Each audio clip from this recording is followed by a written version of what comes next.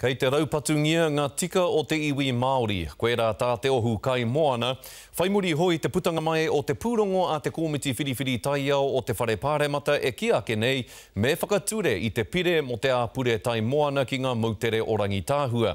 Kei a ere wera rere kura ngā whakamārama.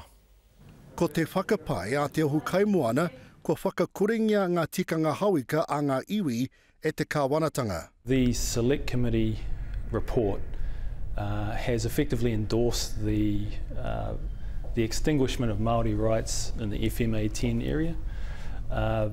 That's the key point we need to understand here. This legislation doesn't actually extinguish existing rights. It does prevent fishing, and that means traditional quota would be moved to a zero allocation. But the rights and privileges still exist. Ko tapaina te rohe moana ka rahuitia ki te ingoa Māori. The committee has suggested that the name of the legislation and the reserve sanctuary be Kermadec Rangitahua in recognition of the iwi relationships that exist in the area. The most significant thing that the Select Committee has recommended really is to give it a Māori name.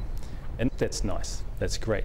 But the substantive point here is that Māori rights guaranteed under the 1992 Treaty Settlement, the first Treaty Settlement, are being extinguished. Aha koa I tonoa e ngā rangatira o te ao Māori pērā I a tā tipene o Ngaitahu, nāua ko kahurangi tari ana turia, kia kaua e rāhuitia tawatakiwā o te moana, te aro mai te komiti whiriwhiri. The Crown has ignored the concerns of the original negotiators, some of whom are some of our most significant leaders in Māoridom.